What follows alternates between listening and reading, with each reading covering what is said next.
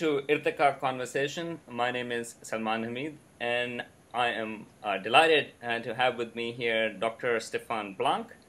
And he is in the Department of Philosophy and Moral Sciences at Ghent University, Belgium. And we've had a chance to work on another project, which is actually a little bit related to this paper that we're going to talk about. But here in particular, I wanted to talk to Dr. Blancke about Creationism in Europe, Facts, Gaps, and Prospects, a new paper with 3 co-authors, which just came out in the Journal of the American Academy of Religion.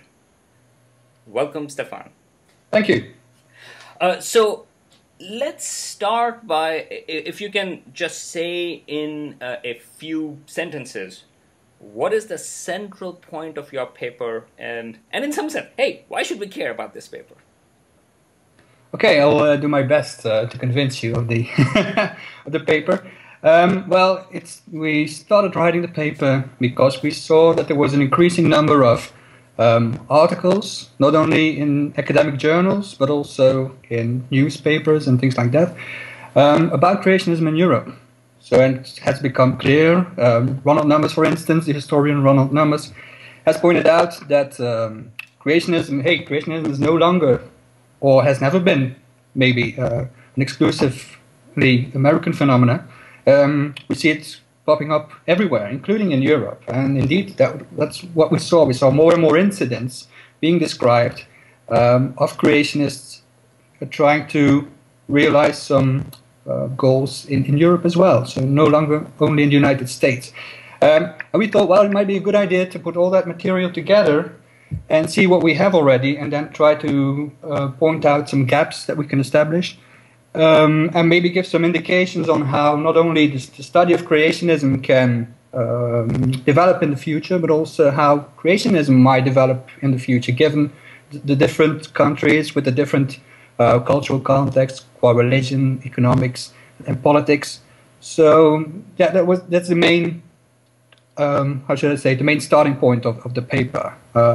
So we showed, of course, creationism is not as big as in the United States, but we did show, I think, we do demonstrate with the paper, there is considerable there are considerable creationist activities in Europe, and in some countries, creationism is quite big, such as in Russia or in Germany. It's quite strong organization and things like that. So yeah, that's the main point of our article. Okay, and so you mentioned a bit of comparison between the U.S., where creationism has had a longer history, with the European case.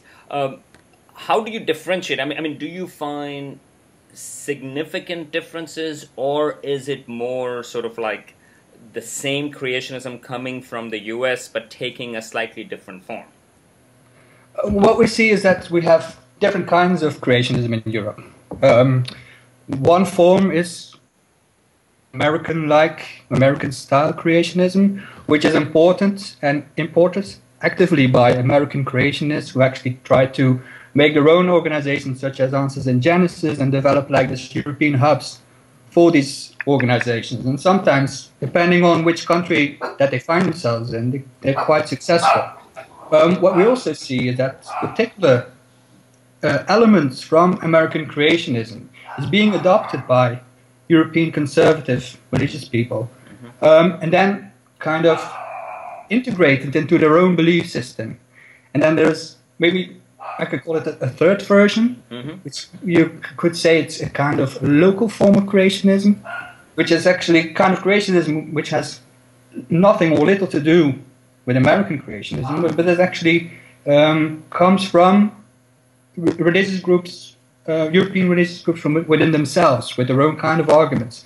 Often they're more religious, for instance, than the scientific-like forms of creationism that you have in the United States. So, because we have no First Amendment that creationists have to deal with, so they can rely more on religious arguments and their beliefs, and they don't feel the need to justify them or to re-embellish them as scientific beliefs. Right? So, are there any countries in Europe where there is something like the First Amendment, or it's not in any country in Europe? Do you think? I mean, where? So I'm just trying to think. No, I don't think so. I don't think so. In most countries, even for instance, religious education is funded by the state. Right. Right. So, for instance, in Belgium, which is a highly secular culture,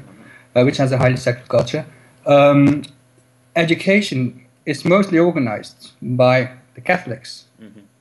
And within these schools, they teach about the Bible and about Jesus. So they have this religious class, but of course, it's nothing fundamentalist about these classes. But it is being funded by the state. I think it's the same in the Netherlands, where actually schools are free to teach creationism, but of course they have to also teach about evolutionary theory, because they have to follow the standards set by the national government.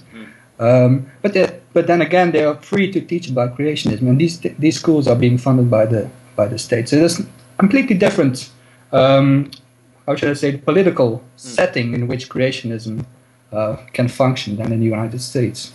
Now, related to that, I mean, do you think there is a different kinds of creationisms with Protestant and Catholic within Europe? Because, okay, so you have the state sponsoring schools, religious schools and things like that. I'm just wondering if there is because the U.S. creationism is predominantly young earth creationists, oftentimes related to the evangelical groups. How is it in Europe? Do we see sort of like more or less similar things between Catholics and Protestants, or is it how does it get divided, especially in places like Belgium, Netherlands, France, for example? Right. Well, what we see is that in most Catholic, predominantly Catholic countries, like in Belgium or France, but these are very secular countries as well. So it's sometimes difficult to call them Catholic countries, because even at these Catholic schools, Catholicism is not like this really rigid Orthodox form of Catholicism. Even within the religious class, it's a very liberal approach to religion. So there's little creationism there, but in the Netherlands, for instance, where there is a large Protestant group, there is a minority of fundamentalists. There is even a Bible Belt in the Netherlands, and these people adhere to a quite strict young earth version of creationism. But then again, for instance, in Russia, we have an Orthodox version of creationism. So, and these. Yeah, the age of the earth is not always that important. It's more about a reaction to more liberal tendencies within the church itself, or against things that they see that they think go wrong in a secular or in the Western society. Right? So these are conservative religious people with very conservative moral standards, and these often conflict with how things are going in a Western society. Right. So do you think these groups have collaborated? Do you know, like sort of like, say for example, the Orthodox Church in Russia, and say for example, Protestant groups in Belgium? Do you know if they work together, or is it totally on local aspects, local workings? Do you have any information about that? Most of it is local. There's not a lot of international collaboration going on. There are the European Creationist conferences, which are being held, I think, every 2 years, but I think that's it. So that's a place where creationists meet. And those are sort of like international conferences where different creationist groups from different religious groups come in, or? I think most are Protestant, but I think some Catholics. I think there are some Catholics involved as well. I need to check the details again, but. The people from Germany are involved, for instance, from the Wort- und Wissenschaft. I'm not familiar. I'm not sure about the real name. Just Wort and Wissen. You know that? No. The Studiengroup. This Wort und Wissen Studiengroup. This is a very large organization. Not maybe that large, but a very influential creationist organization in Germany. And these people are involved with these European conferences. So that's I think the only international enterprise that they have. And another thing that might point to some exchange that they do is that the book that has been written by the two Germans, Juncker and I have to check the name, I forgot the name. This is being translated into several European languages. So that's another thing that shows that they do know of one another, that they exist. So, but of course, the situation is different than in the United States. We have these different kind of languages. We have these different kinds of religious backgrounds. So that might make communication more difficult than in the United States, right? So. And I'm just curious, are Muslim creationists also part of this, or they attend, especially, I mean, I don't want to overemphasize Harun Yahya, for example, and he does have an influence in Europe. I'm just curious, I mean, does his group also attend this International Creationist Conference, or they do their own thing? They do their own thing. They do their own thing. Yes. Okay. Yes.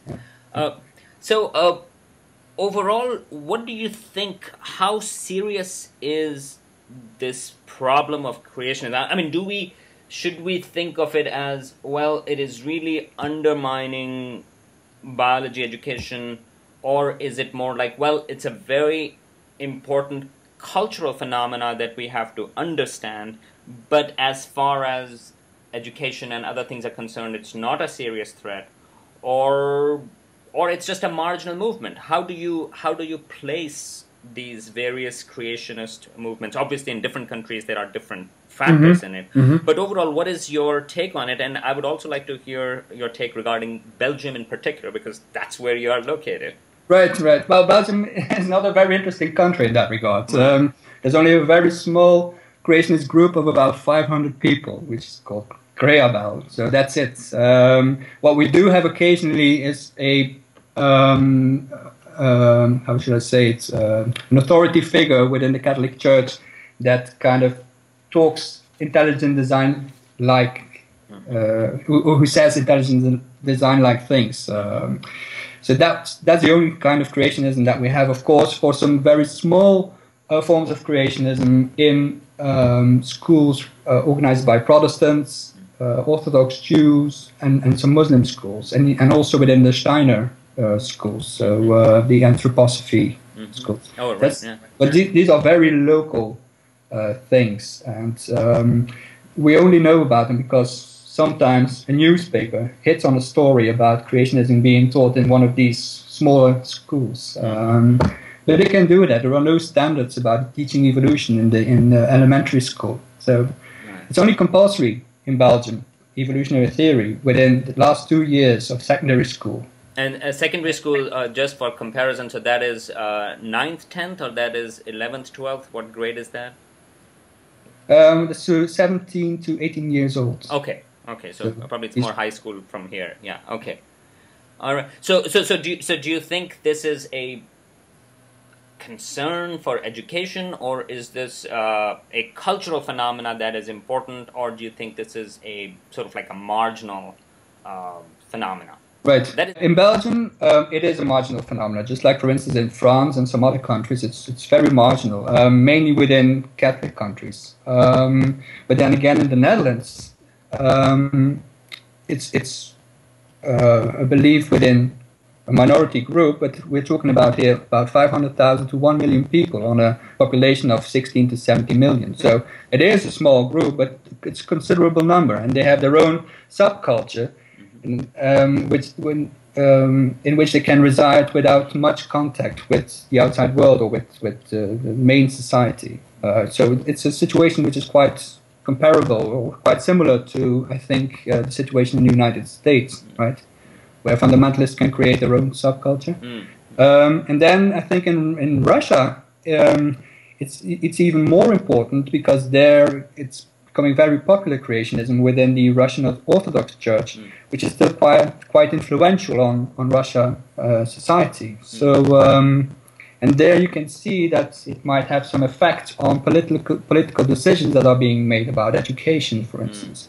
We know that there are some ministers of education, mostly, that have proposed, that have made some propositions about reducing the amount of evolutionary theory within education, or at least balance it with some form of creationism or intelligent design-like theory. This is in Russia? No, not in Russia.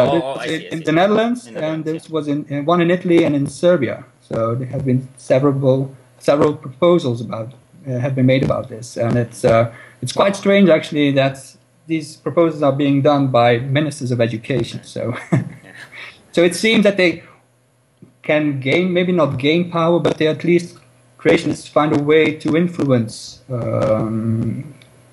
politics. Right. So we need to be careful about that. I think it would be unwise to say that it's only a marginal phenomenon. It is a small phenomenon, especially when you compare it to the United States, but still at local levels or maybe at national levels, it can find a way to influence politics concerning. And in some sense, this is the point of your paper, where it sort of like it looks at different places, how it is playing a role within Europe, and different places it's mapping out differently within that. Right. Okay. Right. Yeah, it's very difficult to say that there is one creationism in Europe. Yes. Yeah, it's not to treat them as a monolithic entity. They are different. Yes, a European creationism, it doesn't exist. So we have creationism in Europe. It takes on these different kinds of shapes.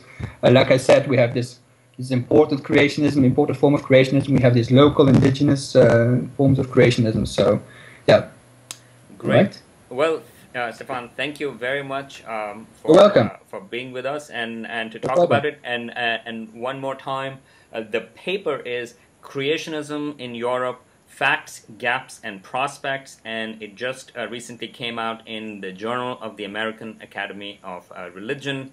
And, well, say hi to your collaborators, because your co-authors in the paper.